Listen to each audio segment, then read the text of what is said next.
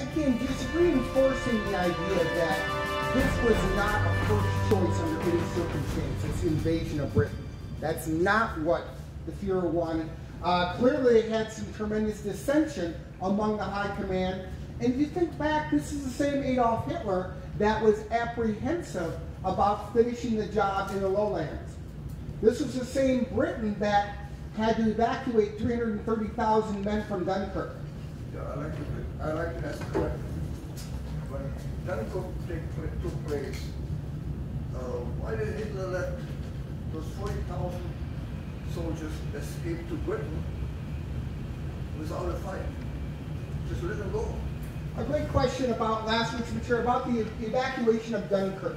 And why did Adolf Hitler allow that? Why did 340,000 soldiers escape, were allowed to escape back to the British Isles to fight again? But without their weapons, not even a single shell, without their weapons, I have to say that. Exactly correct. They were not, and there's several reasons for that. Again, first of all, the Fuhrer was very reluctant to engage in this area because of the terrain. The terrain was not suitable for tanks.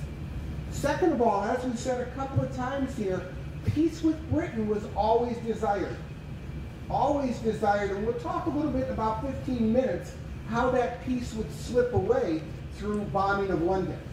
So again, I think the Fuhrer was always looking at a few steps forward, but cautiously pulling back, because Russia was always the bigger plan. I don't believe he ever had the intention of successfully defeating Britain.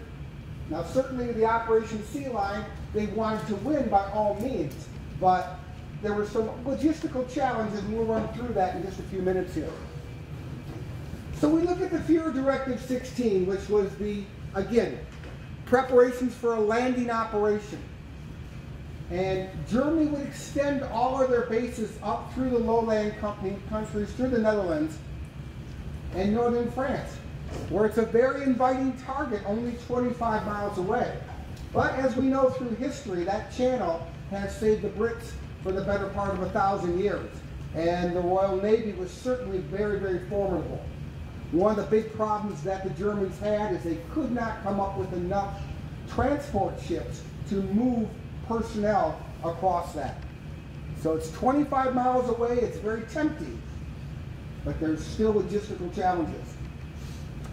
We look at the German advantages and disadvantages as the war with Britain is looming. First and foremost is combat experience. Germany has effectively been at war for the last 2.5, 3 years. Their veterans have tremendous combat experience, and we just cannot understate the significance of that. But their disadvantages were clearly overshadowed. They lacked any type of a coordinated plan. So much of the German war machine was a ground-based attack. They really were, as we talked last week, they looked at their Panzer divisions as their offensive divisions. And the Luftwaffe was much more of a support. Send the Air Force in as early support to soften up. But they were much more a land-based military. Their lack of aircraft.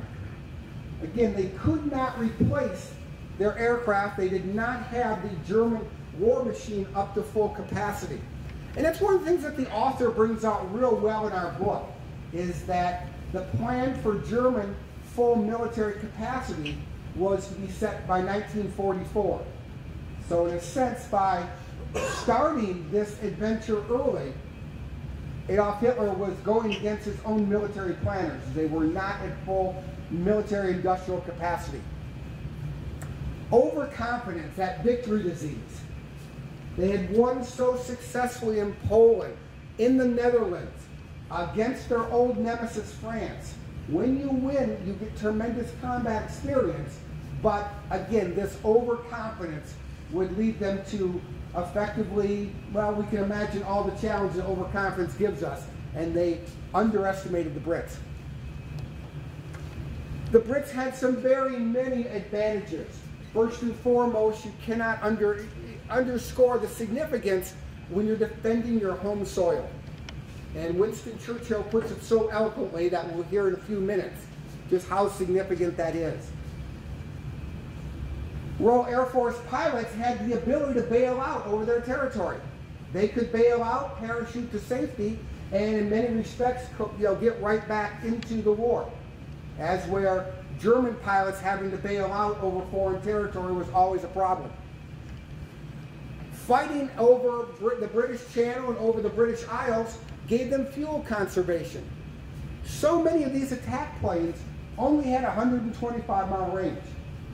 That's a very short range, and thus when you're fighting at home, you're able to stay up longer.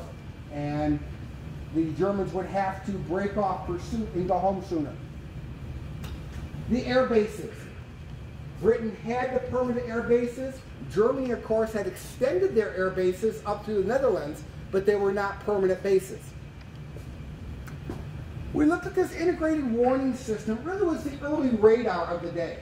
And what's interesting about the radar is so much of radar at this time, being in its infant stages, you're sending out pulses and coming back. The Germans looked at the radar very much as an offensive weapon.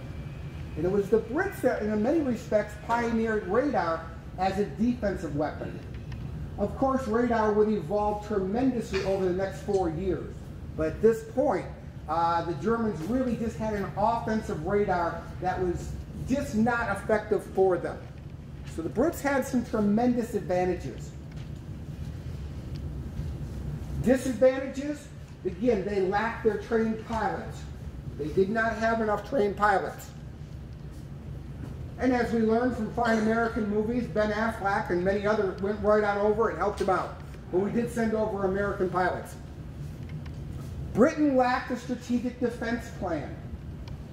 They had not planned for a German invasion of the islands. Therefore, they did not have a strategic defense plan. And again, with the pilots, a lack of air combat experience. So Brits had their challenges, they really did. So one of the things you want to do, particularly students, is compare these. Compare the advantages and the disadvantages, and they turn out to be wonderful midterm exam questions.